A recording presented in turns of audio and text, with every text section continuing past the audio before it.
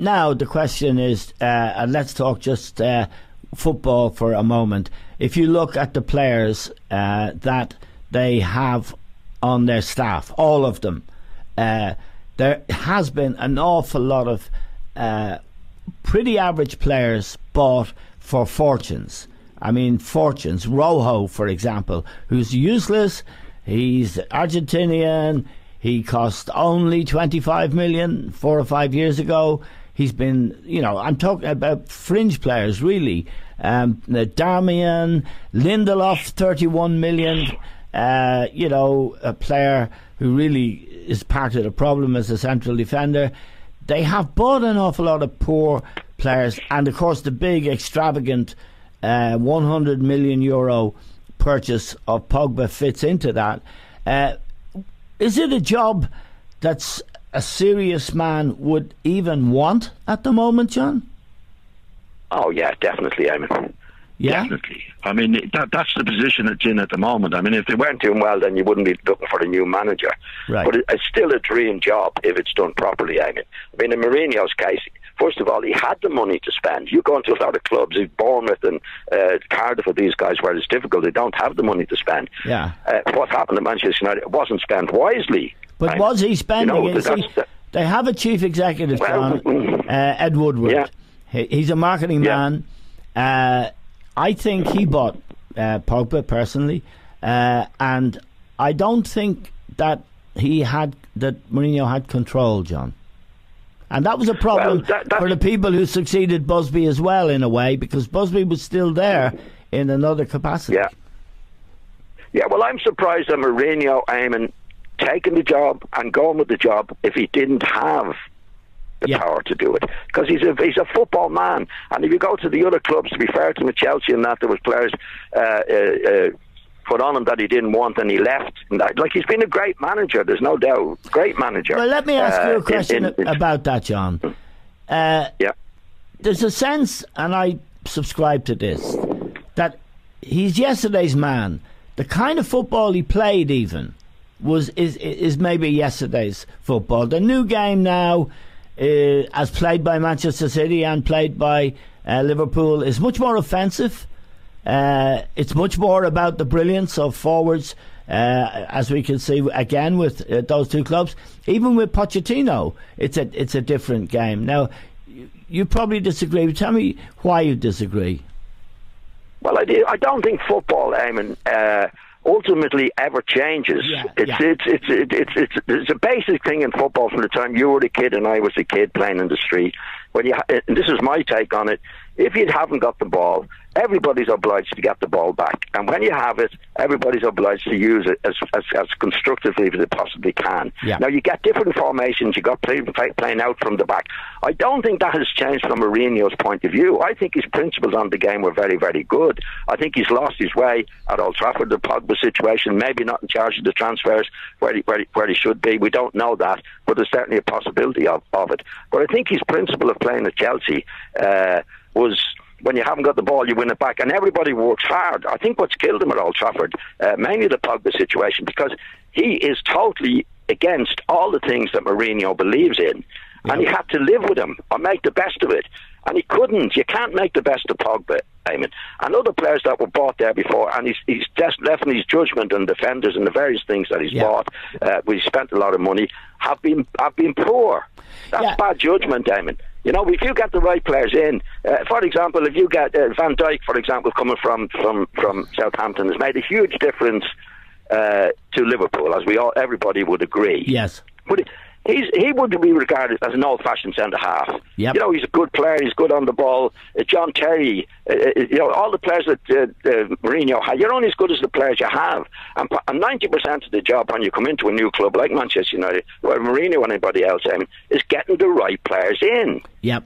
he never got the right players in. No. There were bad players in before he came there, and he never got the right players in. So I don't actually believe in the style, or it's old-fashioned or new-fashioned or whatever it might be. I think football is football. Obviously, there are different attitudes now playing out from the back. But playing out from the back, Eamon, in my opinion, 50% of the time is wrong. Yeah, me too. But just to try and advance that argument a little bit, John. Okay.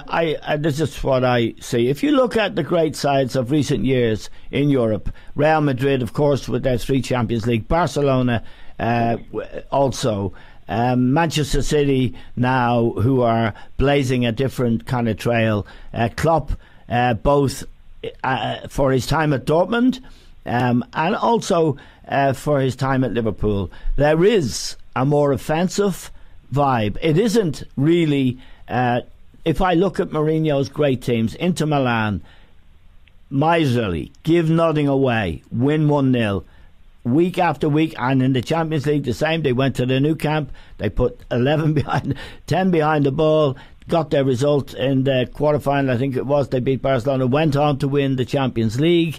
If you look at his Chelsea teams, John Terry, Frank Lampard, yes, in midfield scoring goals, but Drogba up front, play it long when you have to, make absolute maximum you can from set pieces. In other words, the game now, I think, is more fluid. It's more, there's 4-3-3, there's the interchange of attackers. If you look at, say, City, or look at Chelsea even, Hazard playing, as the out-and-out front player. I mean, they... so I do think... Yeah, but is that right, though, Eamon? Is that No, good? it's not. No, I don't.